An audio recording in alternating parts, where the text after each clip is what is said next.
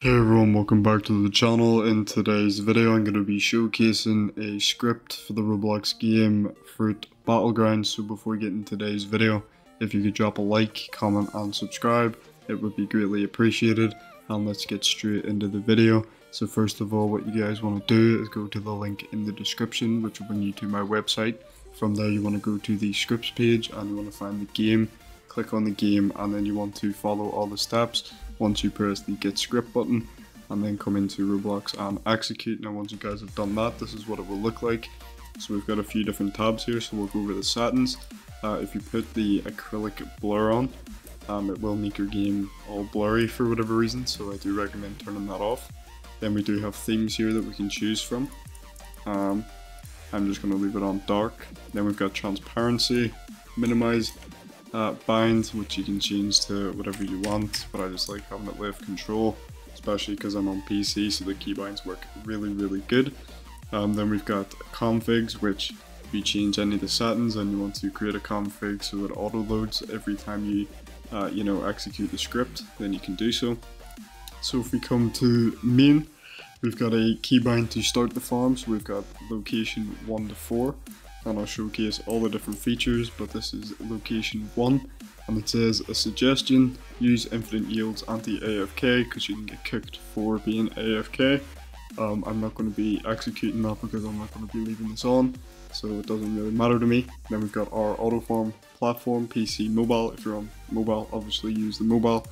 I'm going to be using PC. Then we've got skills, so we'll go ahead here and select all the different skill moves. You can choose a slot. I'm going to do 1, change slot, so change it to that, and then we've got redeem codes as well, which you can use in the main menu. So if we go ahead here and toggle our first slot, we can go to auto farm, and it will basically auto farm all the different stuff here. Now the reason why it's not really working too well is because I've selected all the different skills.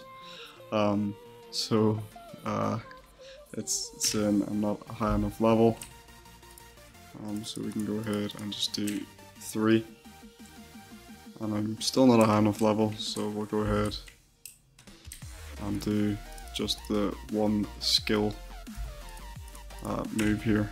As you can see, depending on what thing I've equipped, I'm not a high enough level, so I'm not really sure. You can figure it out, but this is probably because I'm not a high enough level to use all the different skills, so that's the problem.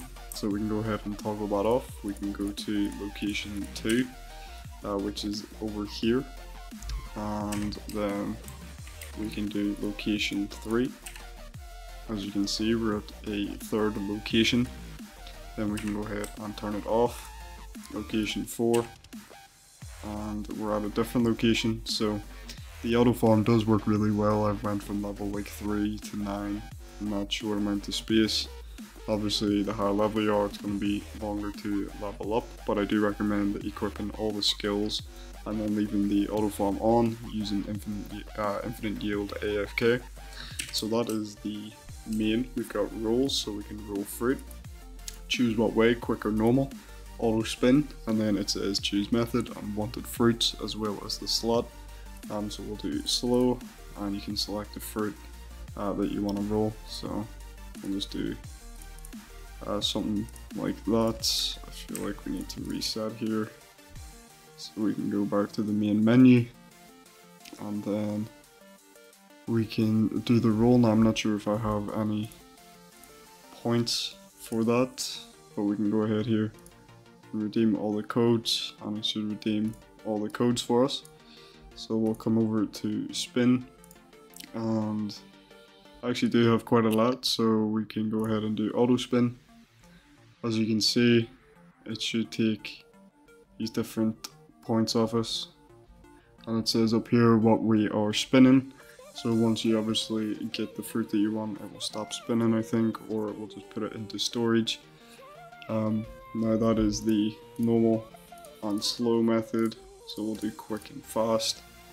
As you can see, it's rapidly using all my different points. I'm not sure if it's crystals or whatever, but you can, you know, mess around with that, but it works great.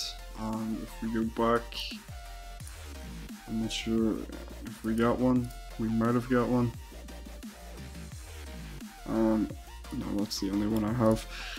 So once you spin that fruit, it should put it in storage for you. So if we go ahead here and play, we can use our teleport, so you can teleport to a dimension, a location, and an NPC.